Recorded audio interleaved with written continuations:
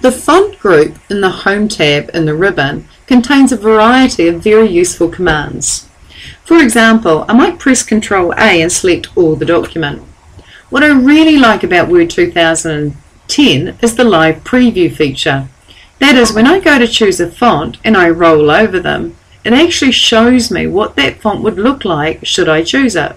And this saves you a lot of time going back and forth trying to find a decent font.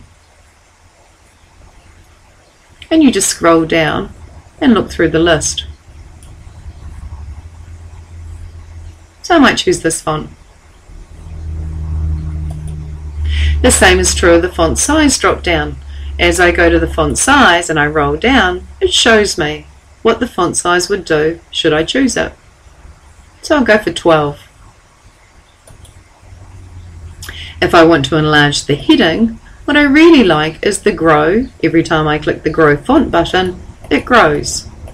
And so I can grow the font until it visually takes up the whole width of the page. But should it start to wrap, I'll use the shrink font to bring it back down until it's just the size I want.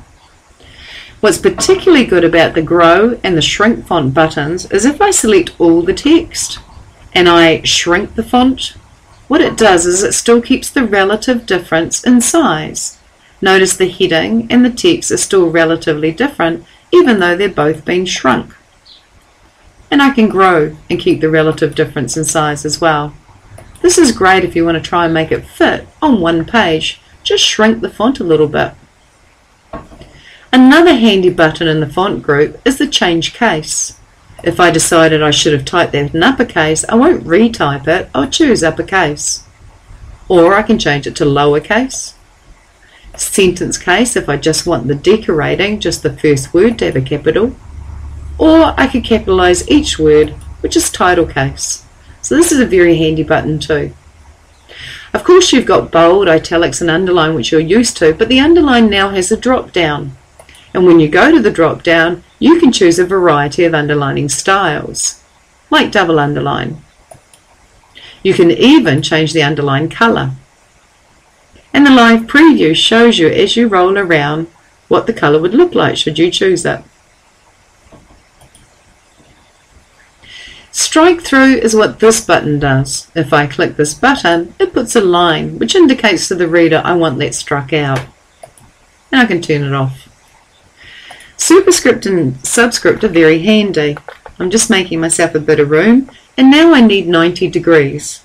I'll type 90, turn the superscript on, which is the X with the little 2 lifted, do a little O, and then turn the superscript off to go back to normal. If I need centimetres squared, I'll go centimetres, turn the superscript on, do a 2, and turn the superscript off. So superscripts are really easy. And so is subscript. If I want H2O, I'll do a capital H, turn the subscript on, which is the X with the little 2 dropped, do a 2, turn it off, and do a capital O, and I've got H2O. So superscript and subscript are really easy with these two buttons here. If I want to change my font colour, as we've sort of seen earlier, I can go to the font colour drop down, and as I roll over the various palette options, I can see what it would do to my text should I choose that colour.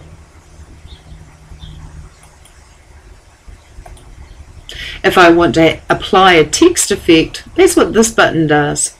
If I click the text effects button, I can roll over and see what it would do to my text should I choose that particular effect.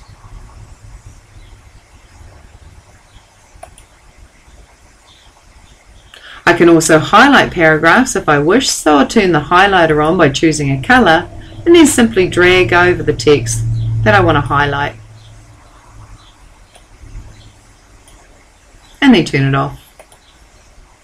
And so those are the options in the font group. But if you need an option above and beyond that collection, remember you have the font dialog box launcher, the little arrow in the bottom right corner.